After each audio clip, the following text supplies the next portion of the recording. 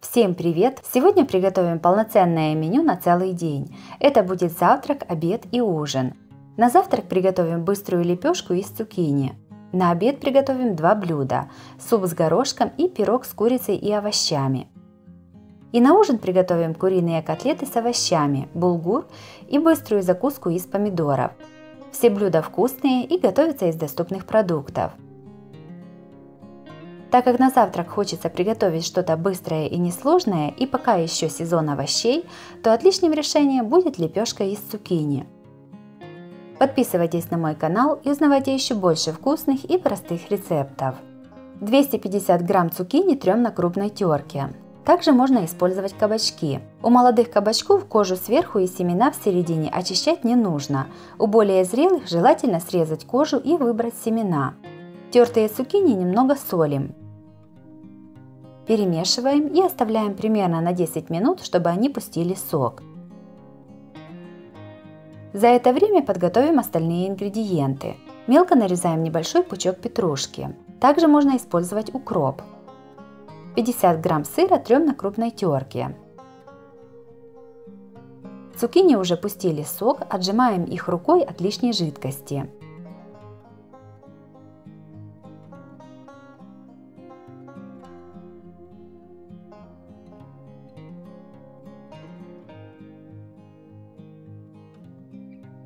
К подготовленным цукини добавляем измельченную петрушку, одно яйцо и перчим по вкусу.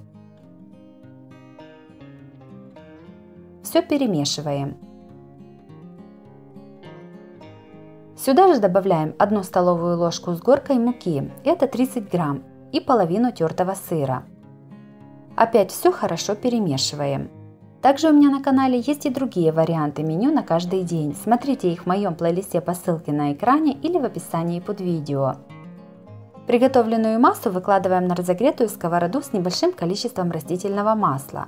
Аккуратно разравниваем по всей сковороде.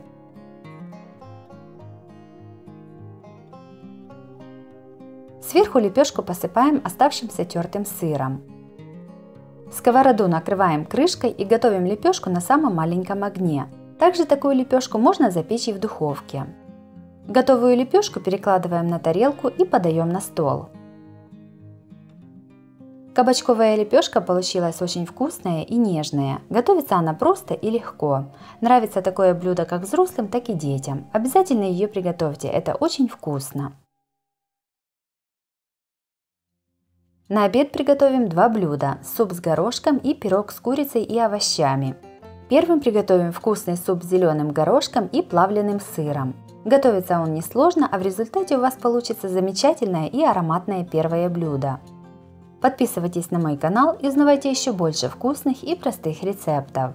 Сначала нужно сварить бульон. Берем примерно полкилограмма свиных ребрышек, кладем их в 4-литровую кастрюлю и заливаем водой так, чтобы она покрыла ребрышки. Все ставим на плиту и доводим до кипения. Как только вода закипела, снимаем кастрюлю с огня. Воду выливаем, а ребрышки и кастрюлю моем от свернувшегося белка. Ребрышки опять кладем в кастрюлю. Наливаем примерно 2,5 литра воды и ставим на огонь. Варим бульон после закипания на медленном огне примерно 40 минут. Пока варится бульон, подготовим остальные ингредиенты. 200 грамм картофеля нарезаем небольшими кубиками. Одну морковь трем на мелкой терке. Одну луковицу режем маленькими кубиками. 2 плавленых сырка общим весом 200 грамм нарезаем небольшими кубиками, или можно потереть его на терке. Мелко нарезаем небольшой пучок укропа. Готовим пассировку для супа. На сковороде с небольшим количеством растительного масла обжариваем нарезанный лук до золотистого цвета. К луку добавляем тертую морковь и еще пассируем примерно 2-3 минуты. Уже сварившиеся ребрышки достаем из бульона и даем им остыть. Отделяем мясо от кости и нарезаем его на более мелкие кусочки.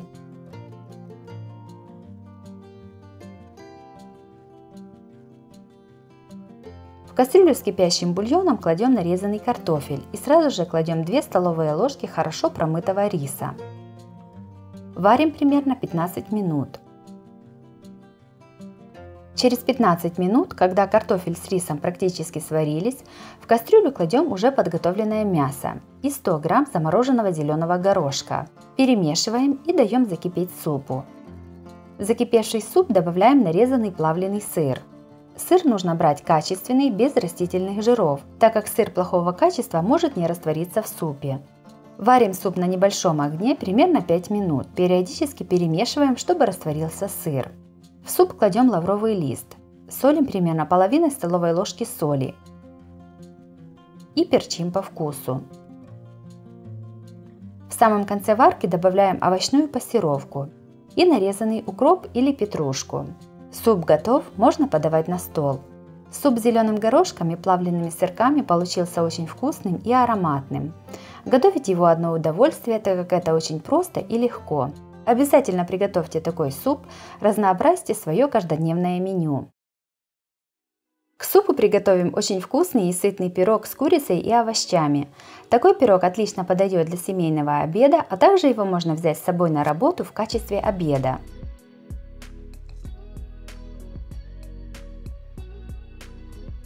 Сначала нарезаем 300 грамм куриного филе кусочками среднего размера. Мясо кладем на сковороду с раскаленным маслом. Жарим на большом огне. Пока жарится мясо, мелко нарезаем одну луковицу. Одну морковь трем на крупной терке. К уже подрумянившемуся мясу добавляем лук и немного его обжариваем.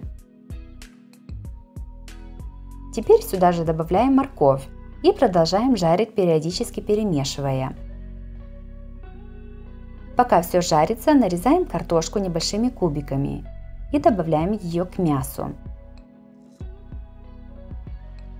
Один большой болгарский перец тоже нарезаем небольшими кубиками и отправляем в сковороду. Все перемешиваем, еще немного обжариваем и накрываем крышкой. Тушим на небольшом огне еще 10 минут до готовности картофеля, а тем временем приготовим тесто для пирога. Смешиваем 200 грамм муки и 50 грамм сливочного масла комнатной температуры. Сюда добавляем 250 мл молока, 1 чайную ложку соли и 1 чайную ложку сахара. Гасим пол чайной ложки соды 1 чайной ложкой уксуса и тоже добавляем в тесто. Тесто перемешиваем венчиком до однородности. Форму, в которой будем выпекать пирог, смазываем сливочным маслом и посыпаем мукой. Готовое тесто выливаем и распределяем по форме.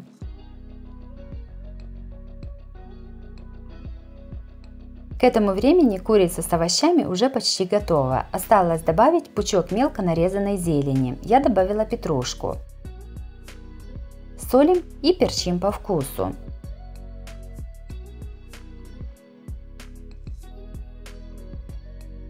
Все перемешиваем и выкладываем сверху на тесто.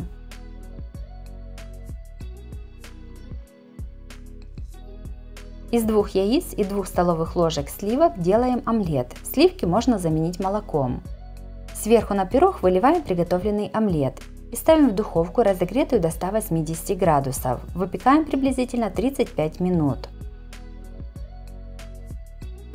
Испеченный пирог посыпаем натертым сыром. Его понадобится 50 грамм и ставим еще раз в духовку на 5 минут, чтобы расплавился сыр. Пирог с курицей и овощами получился очень вкусным и сытным. Обязательно его приготовьте в сезон свежих овощей.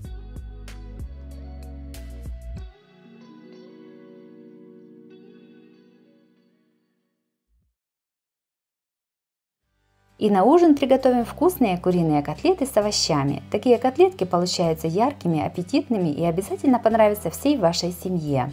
Подписывайтесь на мой канал и узнавайте еще больше вкусных и простых рецептов. Полкилограмма куриного филе моем и нарезаем кусками. Кусочки мяса перекручиваем в мясорубке. Кроме филе можно использовать и другие части куриной тушки или купить уже готовый куриный фарш.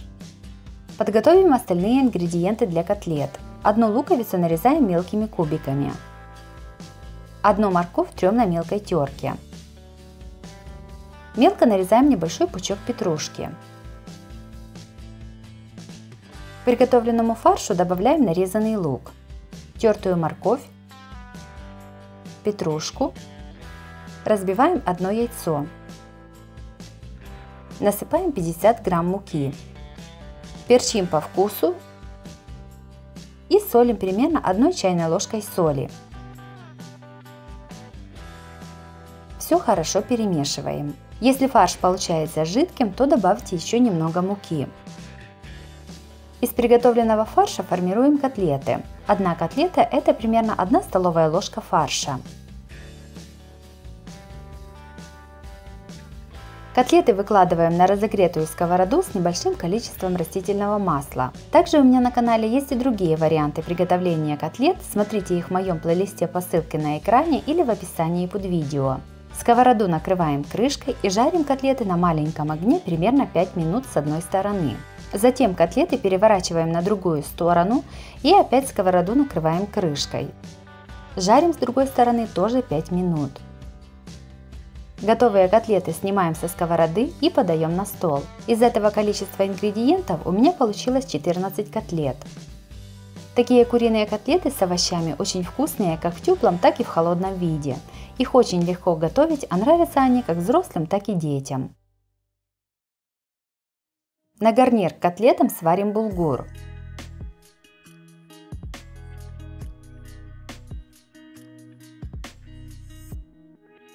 Один стакан булгура хорошо несколько раз промываем чистой водой. На разогретую сковороду кладем небольшой кусочек сливочного масла. Когда масло растопилось, высыпаем на сковороду промытый булгур. Постоянно перемешивая, обжариваем булгур на среднем огне примерно 2-3 минуты. Затем сюда же в сковороду наливаем 2 стакана кипятка. Солим примерно половиной столовой ложки соли. Перемешиваем и накрываем крышкой. Убавляем огонь до минимума и готовим примерно 15 минут. Приготовленный булгур подаем на стол в теплом виде.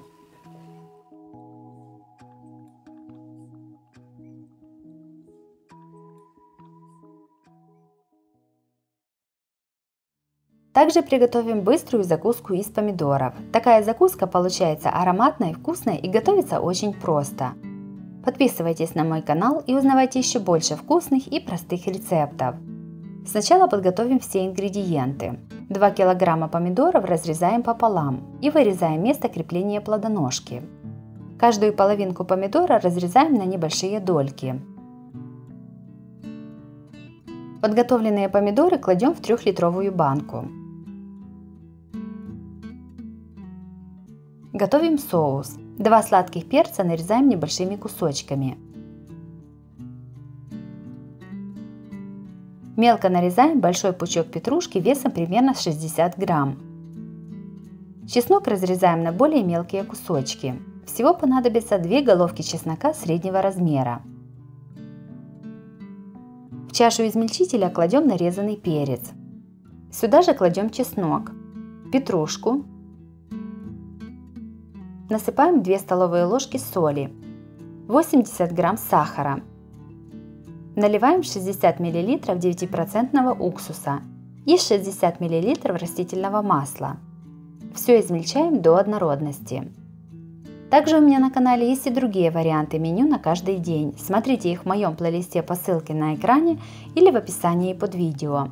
Готовым соусом заливаем помидоры в банке. Если любите более острые закуски, то в соус можно добавить красный острый перчик. Банку закрываем плотной капроновой крышкой. Для того, чтобы соус равномерно распределить по помидорам, катаем банку по столу. Банку переворачиваем вверх дном и ставим ее в таком положении в холодильник мариноваться минимум на ночь, а лучше на сутки. Спустя сутки, когда помидоры уже замаринуются, банку переворачиваем в нормальное положение. Это делается для того, чтобы сначала замариновались верхние помидоры, а когда дойдет очередь до нижних, то они тоже успеют хорошо промариноваться. Закуска из помидоров получилась ароматной и очень вкусной. Готовится она просто и быстро. Обязательно приготовьте такую закуску в сезон свежих помидоров. Это очень вкусно. Если вам понравился вариант такого меню на каждый день, то обязательно ставьте лайк и пишите комментарии. Подписывайтесь на мой канал, чтобы не пропустить новые видео. Они выходят каждый день. С вами была Оксана Пашко. Готовьте вкусно, готовьте с удовольствием.